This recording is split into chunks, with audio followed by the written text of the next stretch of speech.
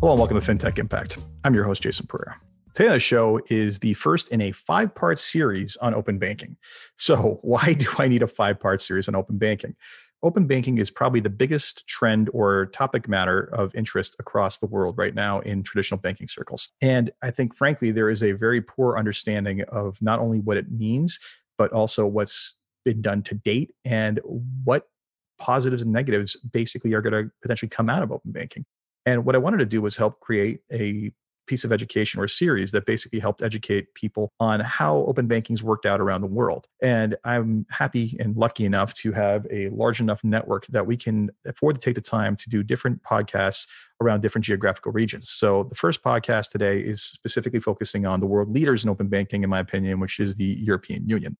So to help me unpack what open banking means in the European Union and just general thoughts on open banking, I brought back Döderlein from Alka, who was previously on the podcast, and I'm introducing you to Hesus Inoma of Grant Thornton. And they are both experts in this field, and we had a lively and amusing conversation that I hope you will enjoy. And with that, here's my interview with Daniel and Hesus. Daniel and Hesus, thank you for taking the time today. Thanks for the invite, Jason. Looking forward to the conversation. Yeah, my pleasure. So I'm going to let you both introduce yourselves briefly. We'll start with the recurring guest to the show now. So Daniel Döderlein, a little bit about who you are, what it is you do, and your involvement in open banking.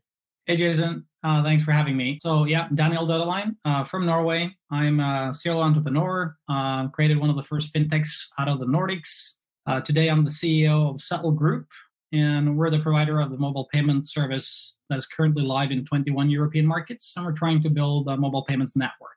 And our involvement in open banking, besides having a license to utilize the capabilities of the European legal framework, we are aggregating bank accounts on behalf of our customers to enable them to do payments by charging their bank account using their mobile phone. So we have some insights, and I'd love to take part in this discussion and this podcast today. Excellent. Yes, European legal framework. Those words come up a lot when we talk about Europe. It's those in Europe. Okay, and Hesus Inoma, tell us a little bit about you. Hi guys, my name is Hesus. I lead the digital and fintech team at Grant Thornton, and we launched the Open Finance Hub. I think that's what's relevant for this conversation. But before that, I've been in banking, insurance, asset management, working on the incumbent side, build a fintech too, have my scars on that end and lessons learned. People share it today. And then on the back of that, I felt that someone needed to be in between to broker these two worlds, say two different cultures coming together really to make open banking and open finance work. So joined Grant Thornton in 2019, and we decided to really be that broker, that true broker of these two worlds to drive this new ecosystem that is evolving in Europe. So for us, open banking is a journey that will lead from open banking to open finance to open data economy. So that's me in a nutshell, Jason. All right, fair enough. There's a lot to unpack there. So before we jump into the European experience, I just want to level set and set the stage. So let's define open banking. And I'm going to throw it out to whoever wants to respond first. Like, what is your definition of open banking for the layperson? I mean, on my side, coming from the EU and the European perspective, where this is predominantly driven by regulation, it is very specifically defined, stemming from that piece of EU law. But I guess if I were to try to define it, I would define it in sort of 4 different categories or verticals. So what does it mean from a regulatory perspective? So, I mean, from a regulatory perspective in the EU specifically, it means a bank that operates a payment account. So the account you get your salary to, for example, is required to open up access to that account through an API for a third party to use. And through that connection, you can do predominantly 2 things. You can aggregate account information, so your balance, the transactions that you've done on that account and so forth. And you can do payment initiation, so to execute a payment order on your behalf. So that's sort of the regulatory aspect of it. Then that plays out, the way I see, to 3 different stakeholders. So consumers, what does it mean for you and me? So if you live in the EU, it means that you can allow a third party access to your account. And so let's say you have an app that's doing payments, for example. You have an app that you really like that gives you a good user experience, and it has features that you like and you benefit from versus what a bank offers you. But the problem is that when that app was launched prior to PSD2 being enforced, that app couldn't access your bank account, right? So you had to top up, you had to fill up, or you had to charge that particular service with your card. With PSD2 and open banking, the way it's defined by that piece of legislation, you can directly connect that third-party service to your bank account and use a new interface to your money. Now, for businesses, what does it mean for them?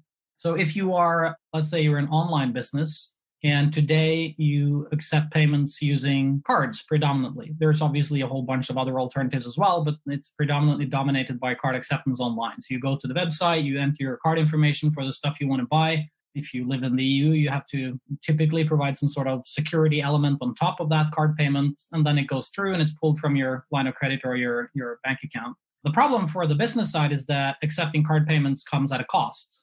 Not only implementing the technology, maintaining the security standards and so forth. If you don't want to do that yourself and take the cost of that, you're paying service providers to do it for you. Like you have a Stripe account or something, and accepting cards comes at a fairly high cost. Now, if you utilize the open banking capabilities, and specifically PSD2 APIs in Europe, if you're a business and you have the capabilities of doing so, or you work with a payments partner that can facilitate this for you, instead of accepting cards, you can go directly to the bank account of your client and charge their bank account. What's the benefit? Well, it's free compared to accepting a card payment. So that's obviously a huge incentive for the merchant side. I mean, that's like major, between 2 to 3% of revenue on all card transactions. That is not small. Like, it sounds like it's a small number, but when you start adding it up on large enterprise levels, I mean, I don't know what the global revenue is for Visa and MasterCard, but my goodness, it is not cheap. Well, I mean, it's a great segue for maybe something we can cover later, the Visa and Plaid deal. So this particular thing gives you a good insight into why certain stakeholders in the value chain are either scared or pretend not to be scared by aggressively stepping into and trying to take control of the development in the open banking ecosystem. So again, regulatory, it's requiring banks to open up bank accounts for two purposes: payment initiation and aggregation. For consumers, it means you can deal with your money through third parties in new ways that your banks was not able to or willing to do for you previously. And for businesses, it's an opportunity to charge bank accounts directly at a marginal cost compared to what you have to pay for traditional payment means. Then there's the final one, and I know this became a monologue, but it's the banks. So what does it mean for the banks, right? And equally, as we touched on with Visa or the other stakeholders, for the banks, it is obviously a loss of revenue, right? So it means that the sort of protection they had around their bank account and the direct sort of customer relationship that they had is potentially it gets fractured. So other parties come in.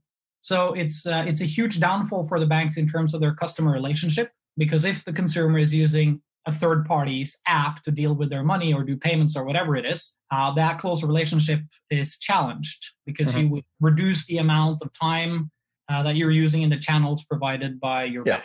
And we know this in the Nordics because here we have mobile payment apps that are taking over, and we see that the time spent in mobile banking apps, the normal mobile banking apps where you would pay your bills and check your balance, is dropping like a stone. So I guess on the bank side, what we've seen is that banks have then fired up a bunch of different initiatives to try to position themselves. Number one, they're making their APIs hard to integrate to. That's like a first speed bump to try to reduce the impact of this development. Or they're trying to partner with all kinds of fintechs and become that third party themselves. But anyway, so those are the four players and sort of how we see it playing out on our side.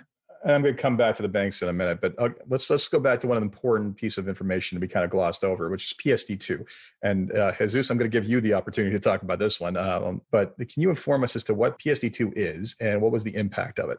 I think Daniel touched on the PSD2 quite well, and the opportunity to create as the framework in the EU, right? There's two main licenses that come out of it: AISP for account aggregation, PISP for payments initiation providers. So these are new third-party providers coming into the ecosystem to provide products and services. But I think what we do, as we explain in open banking, is critical. for consumers and for businesses. And I think that's where we're losing ourselves a lot in this. Because I was listening to Daniel's explanation, and then a consumer or business who could actually, what does this really mean to me, right? Exactly. So what we decided to do is like really distill open banking to two simple things. A lot of people focus on the payment side of things. Of course, it's about money. And of course, money could lead to a loss of revenue that we could discuss as well here today. Open banking, I think, fundamentally is about data. So there's a lot of transactional data which you can use to provide new products and services to consumers and businesses and personalize the products to them, right? And that's what open banking really means. It creates a competition, a level playing field in terms of information, where different providers now can provide new products and services to businesses and consumers on the back of their data. So that's how we really summarize open banking in a nutshell. Initially, of course, it's about providing services that could be cheaper, but there are other services that could come at a premium that added value. Because as we know, some consumers are driven by costs, some consumers are driven by value. So there's several things here at play. Yeah, and absolutely. And I'm going to go back to the bank comment earlier about, we've probably all read the Copernican Revolution in Banking white paper or presentation, and talking about making banks essentially more so back-end infrastructure in the future, more so than front-end customer facing. When you really think about it, banking is a highly commoditized business. Like really it is as commoditized as it is. Take money, leave money, pay me interest, give me access to it. And without the imposition of frictions, right? They're just really a utility when you really break it down to it. Like really, they're really a utility. And in a lot of ways, PSD2 is putting them in that place of, you know what, you really are supposed to be a utility. All this differentiation you try to throw over top of it, it's just branding nonsense. Let's be honest. Maybe you throw some bells and whistles, give out some TVs, whatever it is that gets people in the door. But fundamentally, this data, and as depending on the nation you're in and the place you're in, a lot of times these data rights as to who owns the data of your banking information is already protected and belongs to the consumer. Right. And more often than not, these institutions, probably for well over a decade, as long as the internet's been around, have been putting up barriers to getting that. Right. And they'll say it's for security. They'll say it's for whatever else. But the reality is they'll put up barriers. And I liken it to say is like the legislation says they can have access. We can have access to it, but it doesn't say how we can have access to it. So they're pretty much like saying, oh, you want this? Great. I just scattered a bunch of glass on the ground. Go right ahead and pick it up. Go right ahead and cross that ground to get there. But here's the thing. Let me throw this question out there. In my opinion, I don't think all banks are going to be losers in this world, right? I think that there is a opportunity for the truly innovative ones. I know it's a really funny term to use, bank and innovation, to basically embrace this and become the backbone of an entire new infrastructure we can't dream of. Like, let me throw that out there. Is that something you guys believe also, or am I completely out to lunch? No, you're 100% on money, Jason. But I think one of the questions that the banks have wrestled with themselves, at least in Europe, if I'm one of the biggest players, the pillar banks in Ireland, we have two big pillar banks. I won't be naming names, but people can guess who they are. They will look at it and say, is this an opportunity or a challenge for me? Is it a threat, right? If two of the banks have 75% of the market in Ireland, in this case, what is the incentive to open all this data to third-party providers to come access and and provide new products and services to my clients, right? But that's why I think is a journey, because if there's an opportunity as well for the banks to start leveraging data from other ecosystems, then probably I think it's something that we should start thinking about as we discuss at the EU level, open data, where they can now start leveraging data, let's say from utility players and other providers, right? So they can provide new products and services and say, okay, now there's an exchange here happening, whereby I can tap into other people's data and other people can tap into my data. But I think you said it quite well, Jason. There have been barriers there that were put by the banks, masking on security or other things. But fundamental, I think if you're a big player, it might be more protectionist initially, right? But if you are a challenger, right, and now the challenger bank is taking a new meaning, but if you're a tier 2 bank, let's say, and you're more hungry to get into that tier 1 bank, you will look at this as an opportunity. Now I can tap into my competitors' data and provide better products and services that are contextual and more personalized to their customers, right? And I'll correct that. Now I'll be able to tap into my consumers' data. Competitor may be warehousing it, but it's the consumer's data. That's a vital difference. It could be a consumer. When does a consumer consume? When a consumer is a customer is a philosophical debate as well, right? But I think that's the mindset here. And we saw in Europe that the bigger banks didn't take that approach. They said, okay, we're going to use this as a compliance exercise. Where the tier two banks said, okay, this is an opportunity. So tier one banks kind of was a wait and see what really happened. But there was interesting banks, and I named this one because I really like how they went about it. BBVA out of Spain. They really used it to transform completely their business and really put themselves in a position that in the next 5 years, they will see massive returns from their investment. And I'll pause here and I'll pass it to Daniel to elaborate as well on it. So Daniel, let you jump in on that comment. Your thoughts, ecosystem. Yeah, I think I want to be on the other side of the fence here to throw a bit of criticism. So to me, there is a historic element to this, which is very important. So if you look at the banks from a retail and payment service perspective, so obviously they're good at lending out money, others' money, and they have innovated in some extent when it comes to core banking systems and doing a lot of technology innovation in the core element of the services that they do. But in all fairness, these guys are spoiled and incompetent if you look back in history. So when it comes to retail and payment banking, the large player and also all the other players, because the smaller players have always been relying on the large players in terms of infrastructure access and service rendering. I mean, that's why we have correspondent banking, because everyone is leaning on everyone to get shit done. They've been spoiled and incompetent. They had all this data all the time, right? I mean, they've been residing on top of your habits and my habits for ages. Now, because they were spoiled and incompetent, they didn't use it for anything particular that created value for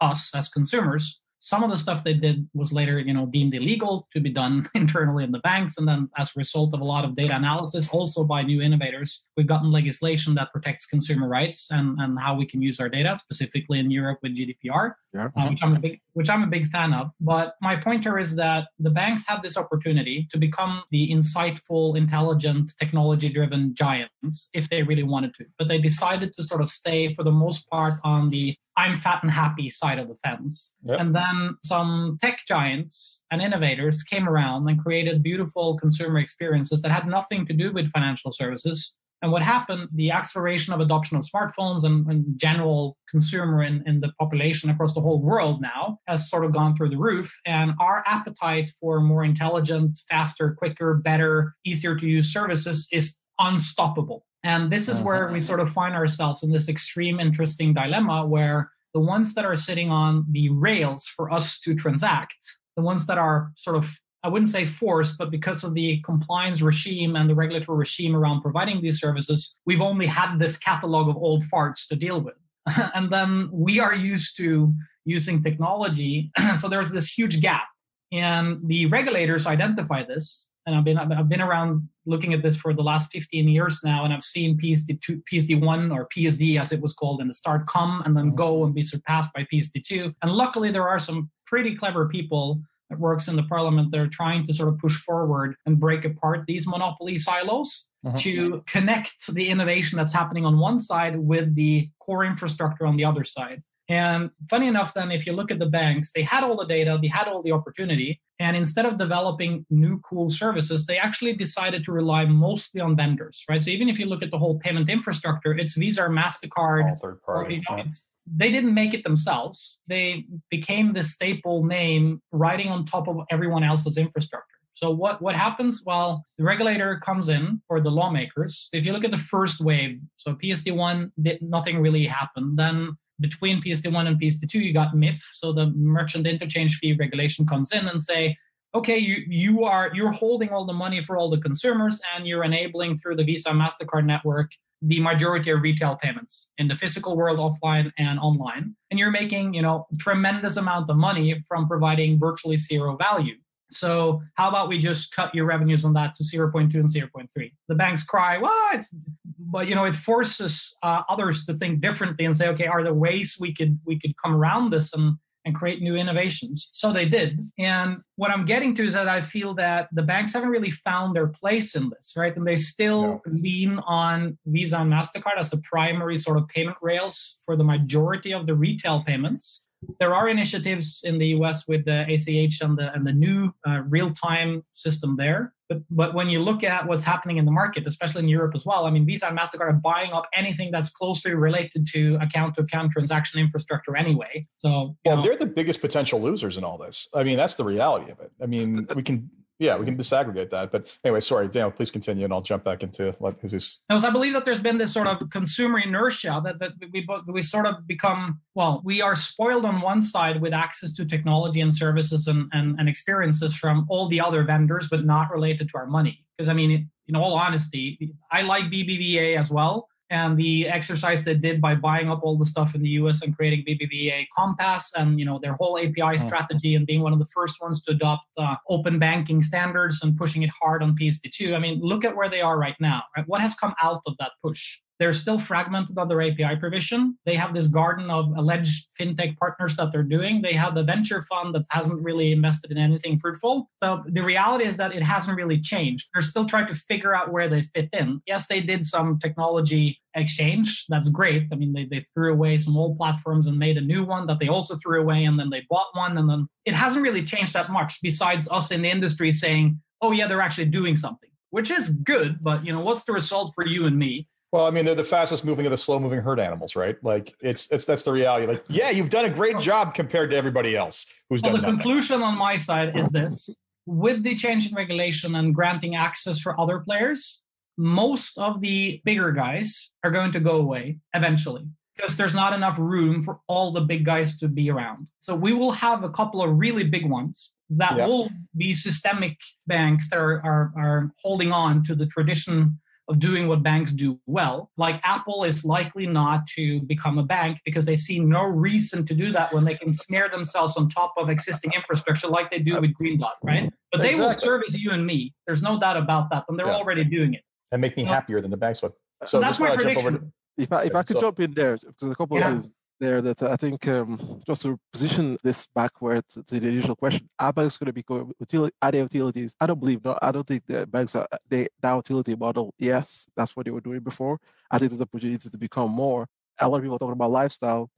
And as you said quite well, Daniel, they have your lifestyle in your transactions. Have they capitalized on that opportunity? Not, I mean, they haven't, right? Because the model was quite profitable before. Well, monopolists and oligopolies, they seek rent. This is an economic phenomenon. They don't innovate. I mean, like, if you want to talk about what we're talking about is innovator's dilemma that goes back hundreds of years. 100%, and that's why I'm going, Jason. That's why I gave the initial pillar banks example, right? There's no real incentive there, right? Initially to do this, right? But if we will step back and, the BBVA case, BBVA looking at where they do interesting things is actually in the developing countries. Because if you look at numbers, that's where the really opportunity is in developing countries, right? Well, they're starting from a lower start point, right? Like, so a lot of times where you start determines what technology you implement. So payment card systems in North America, QR codes in Asia, these technologies are more advanced than other ones because they started from that point. 100%, Jason. And if I was a bank, if I was sitting on this new infrastructure, we talked a lot about the rails. Do I want to be a Visa or MasterCard? No, I don't want to be a Visa or MasterCard. And you gave the example of Apple. Do I want to be a bank? No, I don't want to be a bank. This is a data game. If you're just a payments infrastructure, it's commoditized. That's why Visa and MasterCard are buying everything around because they have to reinvent their model, right? And if I was a bank, I wouldn't want to be that commoditized business. Now I can really offer value-added services. And I think the ones that are most intelligent ones are really shifting because the boat, right? There's innovation that but there's a boat as well, the legacy systems that they have to transform, which is not easy, right? And they have to do all these things in parallel. But the challenge here is for them to say, okay, where do I fit? With the data, all the data they have, if they mine it properly, they mine it well, right? They will be able to find their way. And I think there's some interesting banks that are already doing that. We're going to have now an IPO, right? We probably could name it, and financial, right? Oh, yeah. Eventually. One day that'll happen. If Jack doesn't screw it up again. Right? Hopefully, if Jack doesn't say anything, right? That could happen. But if you look at even that model, how they really thought about financial services, right? Then it inspires you where banking could go. Right. And you're right. They had no need to innovate. There's innovative dilemma. There's the profitability of the model itself. There's the barriers they've put there, throughout the years. Before you collapse all those barriers, they know they have time. Before something gets past the EU level, it might take 5 to 10 years to really to be fully in the market. So that's why we will get PSD3 as a result of the barriers put in place for the RTS. I mean, we've implemented a couple of them and aggregated them. I mean, and it's just ridiculous. Danny, that's why I'm hitting that. Even the model we came with PSD2, the technical standards were not there. So every interprets in their own way. We're looking even now, how do we do authentication for commerce business, right? Yep. Strong customer authentication sounds nice and all, but when nobody even has control of the identity element that they're giving their clients, we're sort of far away from reaching that reality. But I think we agree, because bank is and will likely stay some sort of utility as a concept, right, on the infrastructure side and at the core service side, because none of the innovators really want to replace that. There's no reason to do it because it's boring, it's expensive, it's... Who wants the bank license? Who wants to go through that level of regulation and scrutiny? Like, you don't want to multiply that effort a million times over. I mean, I look at this as the opportunity to create the AWS of financial services in every country. And that's my point, right? That's to my point, is that I believe that there will be a couple of large ones.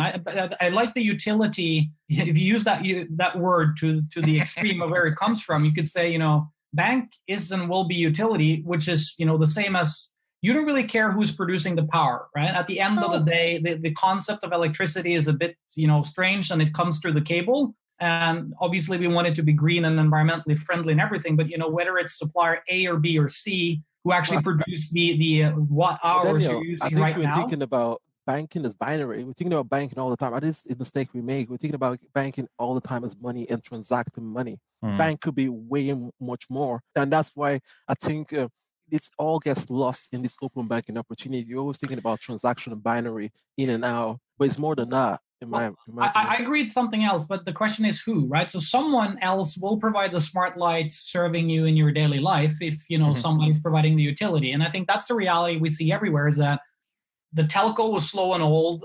They used to sort of dictate what mobile phone you had. The phone was branded by your telco, remember? And then all of a sudden somebody comes in and says, that's bullshit. So here's a new type of thing, and this is a beautiful device. Everyone grows addicted to it, and you fragment, right? So you leave the utility part of it, the boring part of it, which is already invested in and is there. You leave that to someone else, and then somebody goes on top. And that is an important point. And if I may, and that is an important point, because that is a perfect allegory, right? Because what you're having decisions on product and service and everything made by a bunch of people who live in this one silo, who live in this one viewpoint of the world. And along comes someone else and blows that out of the water and just suddenly turns the shots are no longer being called by the utility provider. And in a lot of ways, that's what's happened with banking, is that we have basically, you look in between banking apps around the world, maybe some are better than others, but come on, when's the last truly innovative thing you saw in a banking app, right? But you know what?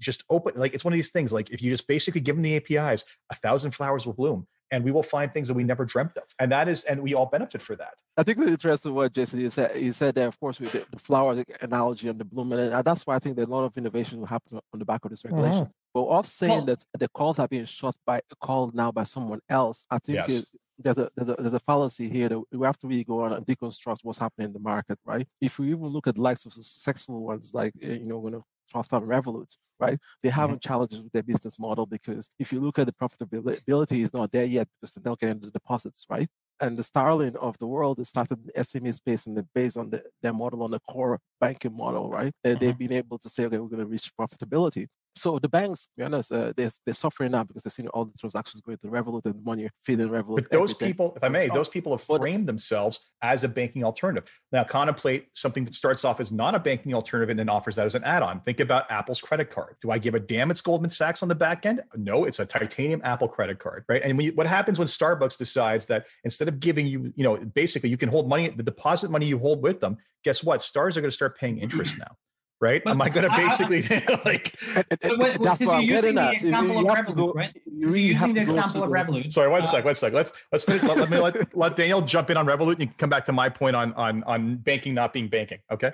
So Daniel, please. Yes, using the example of Revolut and Monzo and N26 and these guys. First of all, I don't think they are good examples for what we're talking about in terms of open banking, because none of them exist or they didn't spur into life as a result of open banking in any way. That's true. Right? Yeah. It's not related to that in any way. In my world, these are fancy pretty versions of the ugly old sister we're talking about, right? Because they're providing exactly the same thing as everyone else. Okay, the app is more beautiful. A lot prettier, though. They actually have UX designers who care about the user experience, and they analyze that. But they are actually giving you an account, means of payment, and it's basically the same as everyone else. And there are some slight differentiating. I mean, Revolut is providing cross-border payments in a more sexy fashion than what your correspondent bank would do. But in reality, it has nothing to do with open banking. And no, they're not profitable, but they're producing fancier app interfaces and hopefully and likely better core infrastructure. But that's not what we're trying to. That's not what we're trying to change. I mean, the rails underneath all of those things are more or less the same at the end of the day. And that's the concept of open banking, is to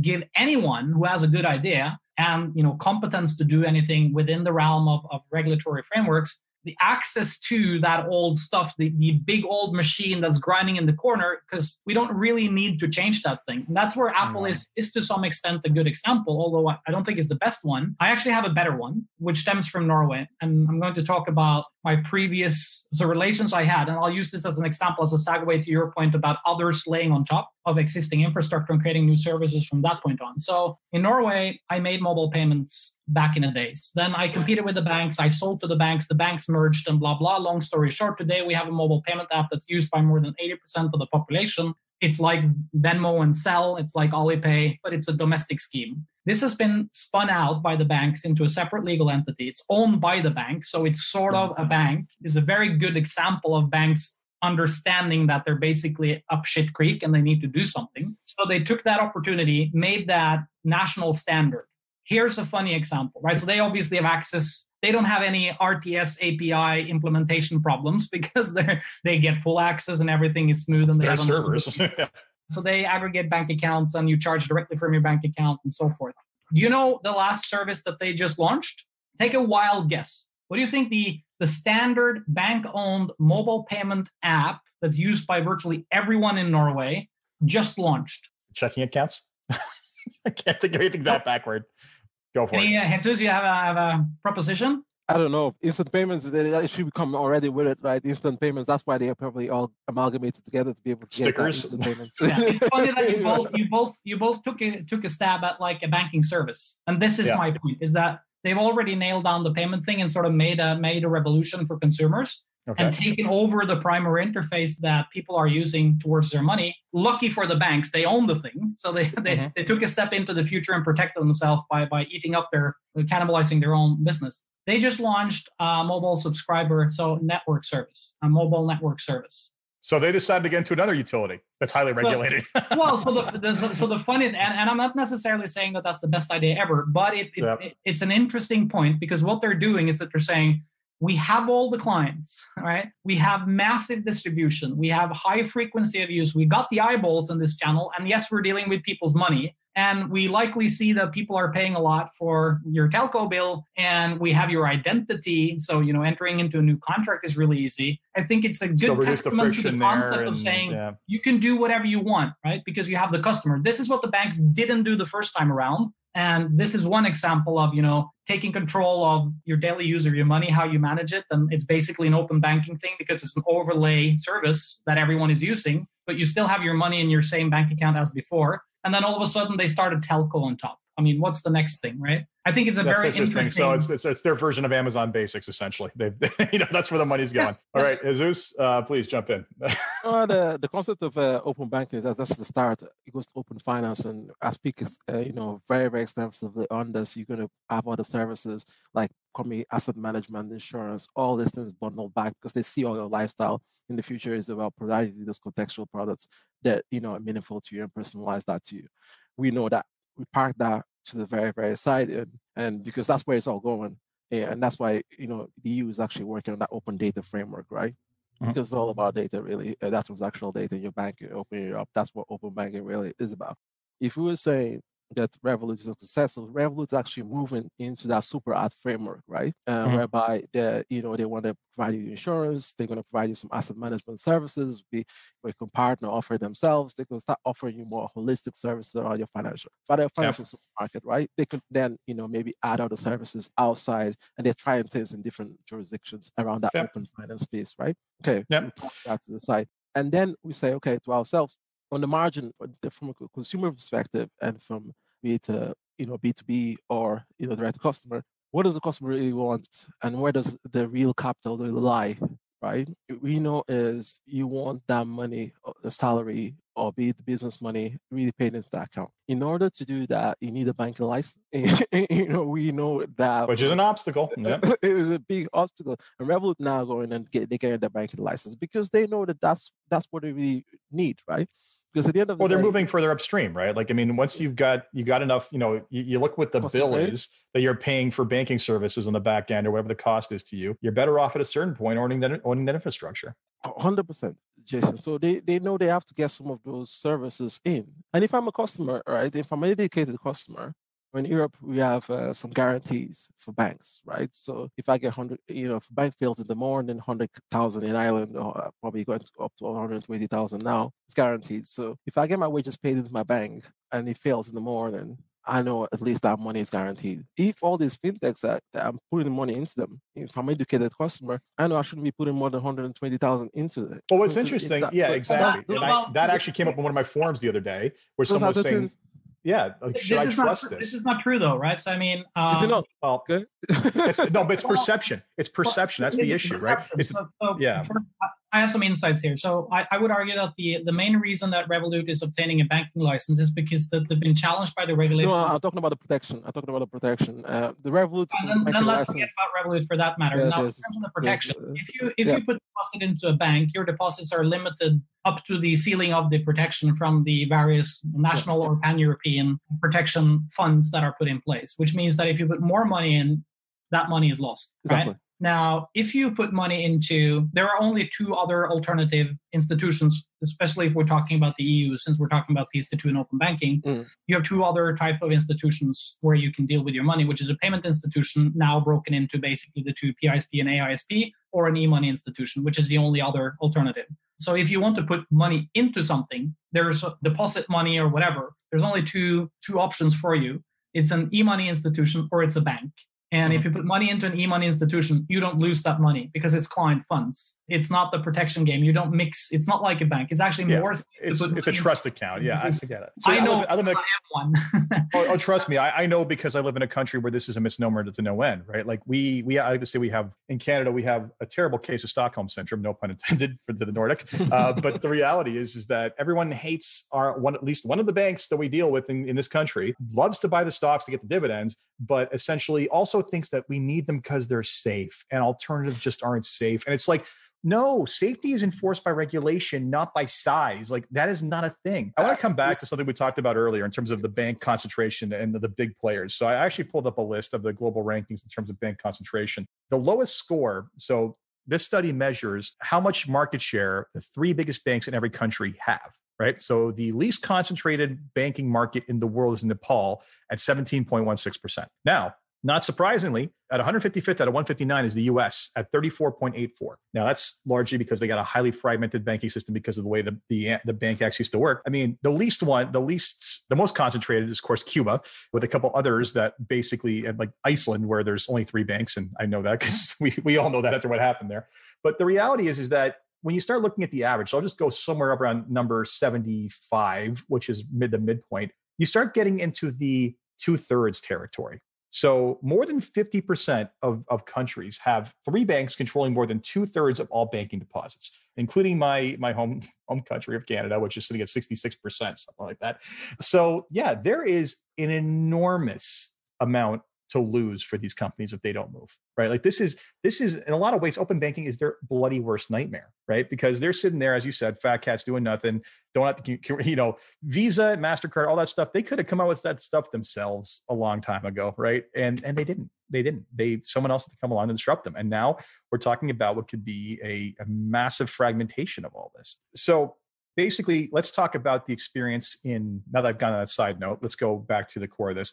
Let's talk about, actually, before we do that, interesting side note again, you mentioned the Plaid and Visa deal. So for people who aren't familiar with this, Plaid is a data aggregator out of the US. And for anyone who's ever used a system in Canada or the US that allows you to pull data from various banks and get one personal financial dashboard, whatever it is, they would use that. And they wouldn't use APIs. They would do something called screen scraping. So logging in with the computer and pulling that information out. And that's technically gray area illegal, depending on how you look at things. Point is, largest player in the States that was Yodlee, which was the forefather. This got bought out by Investment a long time ago. But just in the past year, Plaid, the most recent large player in the space, was bought out by Visa at a valuation that was immense. And we just happened to be recording this a couple of days after the Department of Justice announced their antitrust lawsuit against them, specifically because they have uncovered evidence that shows that the reason that Plaid was bought up at such a multiple and so quickly was because they were considering they were actually working on moving into the money movement business, a direct threat to Visa. So let's talk about the implications. So there's your evidence of people getting getting a little bit worried about this. And let's get some feedback from both of you. So Daniel, I already talked about this. Let's let Hesus get his first go. What are your thoughts on this entire fiasco? The thing, Jason, I think we live in a capitalist society, right? And I think that's why I go back to philosophy and anthropology. We have to really understand, all the factors and all the forces around us. I said it even when we started the podcast in Ireland, two banks, over 75% of the market, right? No incentive. That's a given, right? They have a lot to lose with this. The plan actually, if we step out and we say, okay, how do the tech companies operate? Yeah, because we talked about financial services, but we look at about how venture capital and tech funds really operate. Facebook has been doing this for a long while, and now we're talking about antitrust and competition, all this kind of stuff. Facebook was like, say, if I cannot invest the next 10 years, I'm going to buy the next 10 years. That's what they've been doing. Well, that's why they bought Instagram and WhatsApp. Exactly. And if you don't sell it to me, I'm going to replicate everything you do. I'm going to put you out of business. Which is what they did to Snapchat.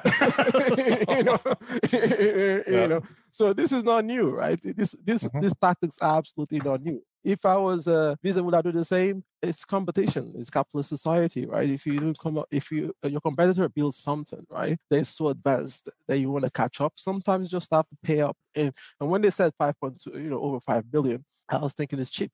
It's cheap for Visa. It's actually long run. You're absolutely right. Long run you're is absolutely right. It's cheap because if you look at WhatsApp, it's that same thing. When people, WhatsApp was a billion valuation. People, oh Jesus, Facebook overpaid. Look at now they're in India with payments. It's like the YouTube example. It wasn't even $1 billion. Right? And that's what I think we get it absolutely wrong here, right? I think what we're getting wrong is what society we live in and how we compete naturally, right? Maybe Plaid wants to be acquired. Well, they're venture capital back, so of course they want to be. Exactly. Maybe they didn't want to IPO. It just maybe acquired before the IPO. Maybe some people want to IPO, right? If you build a business with venture capital, there's certain purposes you want to fulfill, right, to your investors, your stakeholders. So I think it was no surprise for me that was raised. And I think there will be more of these things happening because now it's a catch-up game for a lot of these players. It is a catch-up and they have a lot to lose. It's a lot of money at play here. That's where we agree. That, as I said, I think it's absolutely a catch-up game because these guys have been spoiled and incompetent and been sitting around, many of them, right? And looking at the bank's role in this. Now, I feel sorry for the banks, right? Because when you look at the value creation that is, or not the value creation, the net revenue pulled out of payments, which are controlled by a few. So let's say Visa and MasterCard as a good example we're talking about here. When they get challenged, when the banks are forced to put something else between you and your money, right? So if you think about it, you keep your money with your bank and then you need an instrument to spend it with. And the number one instrument has been the card rails. And that has been making everyone fat and happy in a very clever revenue share type of setup that has created this duopoly, which is extremely hard to break. Then the regulator comes in and says, okay, let's come up with something else to force innovators access or, to force the holder of the funds, so the banks, to give the innovators access, right? To say, is there another way we could do this? Could we, and this is the good part of regulation that could be debated for ages, depending on politicians' views, or your political views. But this is where the regulators and the lawmakers did something which is very important to do, because it's sometimes big is not best, right? You need to break this apart and enable innovation, because you can't really come in, and I know this because I've built a proprietary payment system, and how hard it is to build an ecosystem that's two-sided, so bring consumers and bring merchants in. It is virtually impossible to do. It's extremely hard, very costly, and nobody wants this. Nobody wants to buy the first fax machine, basically, right? So it's very hard to build that network effect. So you got that right. To force open these accounts is so important. Now, there are a couple of problems. So number one, you see anything that sort of resembles the start of a transformative wave, whether or not that was played or not, doesn't really matter. but with Vocalink in the UK and with the faster payment system, real-time payment system sold by Nets to MasterCard. So you see the same thing happening over and over again. So the regulator comes in and say, okay, let's break this monopoly or duopoly or whatever it is apart. Let's spur up some innovation and apply some regulation that's going to make a more level playing field. And then whoever sort of sticks their head up and actually manages to get something glued together that looks promising, the big guys come in and pick it up for obvious reasons, as you said. Obviously, if I were MasterCard or Visa, Visa, you turn around 20 billion a year, you have 10 billion in net revenue, like a profit of almost 50% on the thing that you're churning out. And then somebody comes to challenge your 20 billion a year revenue machine with something you can buy for 1/4 of your yearly turnover. It's like, hold on a minute, I'll just run over and fetch a minute person of the stuff I have laying over here. What's the change in the couch cushions? Let me get that out and throw it at you. Obviously, it would do that. Now, is that good for us? Like, is it good for everyone? What does it lead to? And that's the discussion that I think is important for us as industry experts and opinionated people in this ecosystem to bring forth, is that it is not, right? It didn't work. Because PSD2, however grand the intention is from the EU, and I salute them, right? I really do. I think it's a brilliant way of pushing forward innovation and breaking apart this to the benefit of consumers and businesses. And the big guys, they can afford to lose a bit, right? They've been raking in for quite a long time. But PSD2 is not cutting it, right? The RTS, the regulatory technical standard for how the API should be made, doesn't really dictate enough, right? So which I know because I serve a PSD2 API for certain banks. I know how they deliberately try not to make it easy to use, which is very interesting because if you do that, who are the ones that will be able to innovate? Is it the small innovative guy on the corner that has a great idea? Or is it the big giant? Obviously the big giant, because they have the resources and money to do it. That means you point towards the 5 largest banks in the world. They can do it because they're allowed to aggregate each other. Facebook can do it. Google can obviously do it. You buy API-G and then you hire 60,000. But this is a prisoner's dilemma. All it takes is one of them to break ranks and actually make it easy. And then the infrastructure that gets built on top of them, they get the first mover advantage. And everybody else, everything gets built on them, not the other guys. And then the other guys are less scrambled. This is why the aggregator game is so hyped in the VC world. This is why Plaid was bought for that multiple, because if Visa or MasterCard didn't pick them up, then they did the dirty job of integrating all the shit underneath and made a beautiful RESTful JSON API on top, which would be massively dangerous for all the key stakeholders that don't want this to happen, right? So it's the simplest thing. That's why you have 10 of these in Europe now that are pretending to become the aggregator. The old GM buying the car, the guy who invented the car that runs on water. Conspiracy. All right. Yeah, my prediction from all of this is PSD3, right? That's what we need. We need somebody to aggregate these APIs and make them commonly available, simply so that your small fintech startup, wherever it is in the world, consisting of 2 smart guys together that slightly can code Python, can get something rolling. That's what we need. No code. There's no code platforms. You need to code Python anymore. Anyway, so I need to wrap it up. So let's wrap this up. So I was going to ask you just before we wrap it up. I'm going to let you say something first. So I was about to ask what is not working and what needs to change, and you got there. Okay, Daniel. So you basically said bottom line is, as we know, you said you got to give it to us. Didn't really say how, and now we're going to make it hard, right? So again, I just think prisoner's dilemma. Somebody breaks ranks, and somebody's going to win that pot. So Jesus, what's not working? What needs to change? Yeah, I think Daniel touched on it. That's what I was going to say. Just before we wrap it up, because I think there's a point here that we should really give the listeners. Regulators did a great job, right? Because they were trying to bring competition to the market, right? If we take an Irish contest, 75% of the market, 2 banks. If I make it hard for anyone to innovate, they don't have access to that data, right? So it's very, very hard to innovate. But they tried, right? They really tried, and they put the process in place. And this has been a chain of events. There was GDPR first, and then PSD2, and so forth, right? But if we're looking out going forward, right? Just like the sandbox happened. The sandbox first came out of the UK, the FCA, right? But it was not the best sandbox. The sandboxes then, changed according to jurisdiction lessons learned, right? So if we look at the regulators that really feel that they have a competitive mandate, they approached open banking with a different mindset. Our regulator in Ireland, personally, they don't believe they don't have a competitive mandate. I don't know the regulator in Scandinavia if they believe they have a competitive mandate. But I think we're going to cover one in your podcast as well, Jason. Brazil, right? Brazil, the regulator do believe that they have a competitive mandate. They have the same problem, right? 5 banks on the whole ecosystem, right? But they said, okay, we're going to build that previous platform in-house. We're going to commoditize across the market with picks. And these are the steps that need to be taken in order to really to drive innovation that we're talking about in open banking. Does the regulator feel that it has a competitive mandate? How do they create a level playing field for everyone really to innovate? And that's the key challenge. Across Europe, I think different regulators have different views of their mandates within the market. Across the world, I mean, because I think the regulators in Canada just basically said, what's wrong with 5 banks? A framework, right? Yeah. But on that note, I think looking at Europe, which is sort of the front runner here, I would say. So this is the value of a collaborative model, right? When so many countries cope together and you actually form a collaborative model through whatever types of democracy you want to say that it is. But I mean, they've proven themselves by pushing PSD, which was PSD1. They've pushed PSD2, which is the reason why for the majority of the conversation here has been surrounding that concept that they spurred out of PSD2. They've pushed the RTS, although it wasn't good enough. They've pushed MIF regulation. They pushed GDPR. So I have good hopes, right? I feel that they're attacking this quite decisively and deliberately. And I mean, going straight to PSD3 when they thought of PSD1, okay, they could have done that, but that would be very excessive. And it's incrementalism. It takes a while to figure out who's going to try to break what along the way. Right. Yeah, and the thing is that we have to consider that they're there for the banks as well, right? I mean, the regulator is not only there for the innovators or for the consumers or for the businesses, or for the banks. They're there for everyone. But in some countries, they're captured by the banks. But let's just keep going.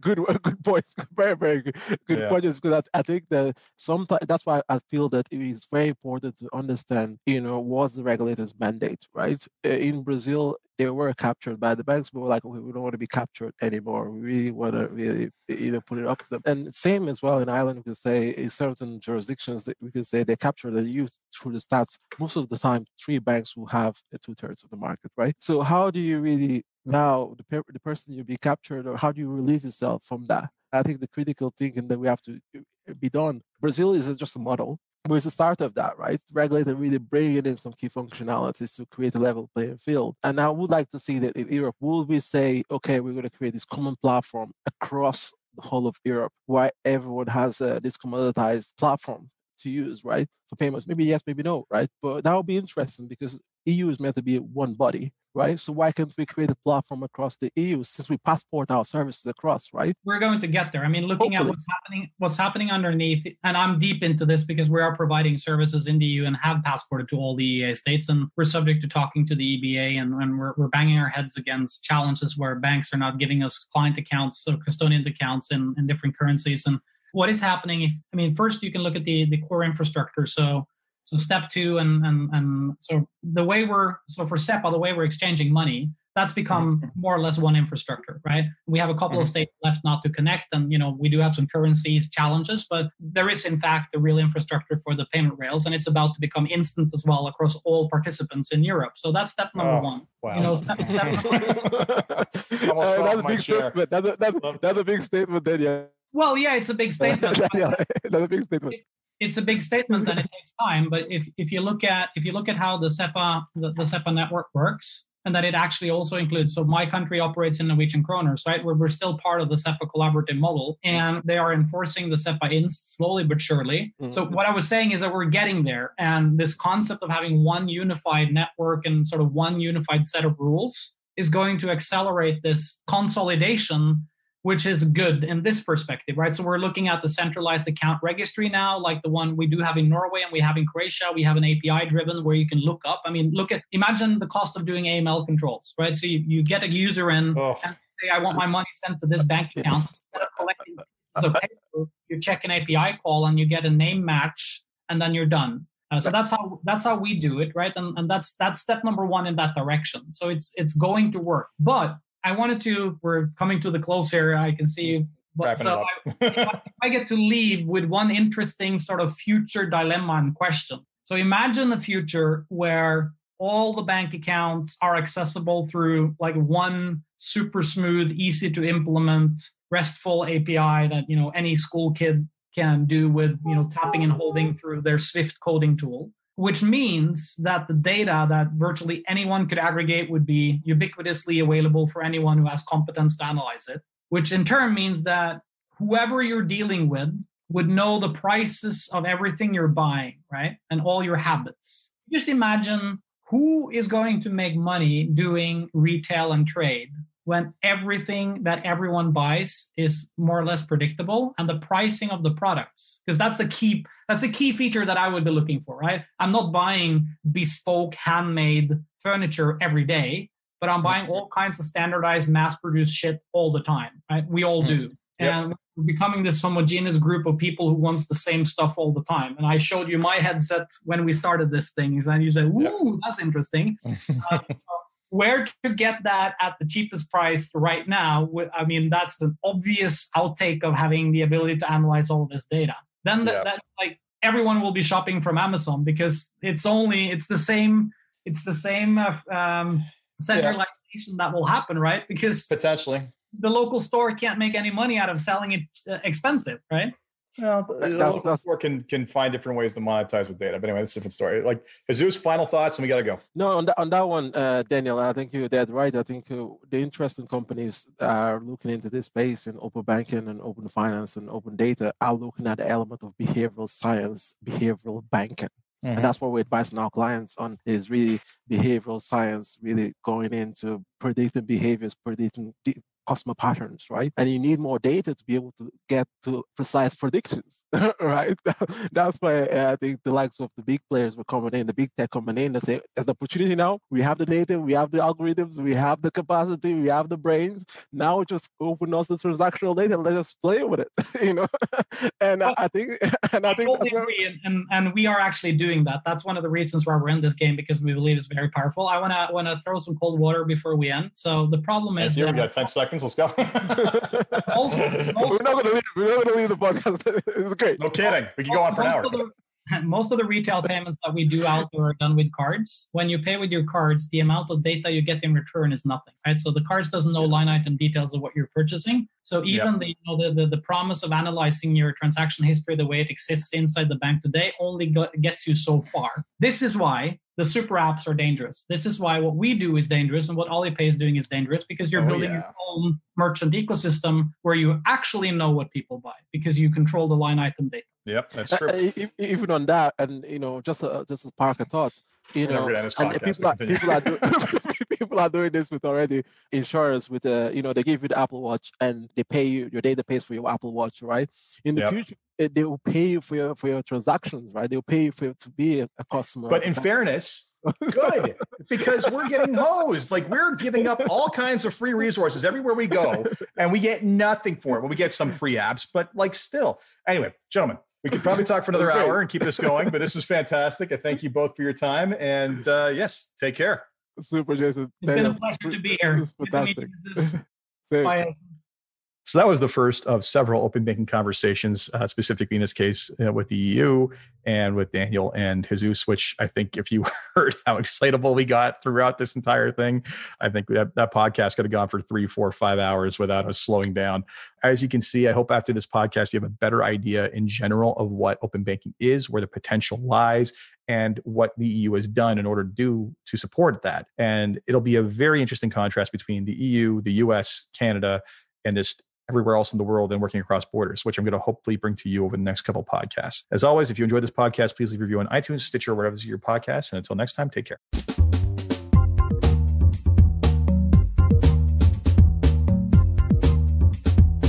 This podcast was brought to you by Woodgate Financial, an award-winning financial planning firm catering to high net worth individuals and their families. To learn more, go to woodgate.com. You can subscribe to this podcast on iTunes, Stitcher, and Google Play,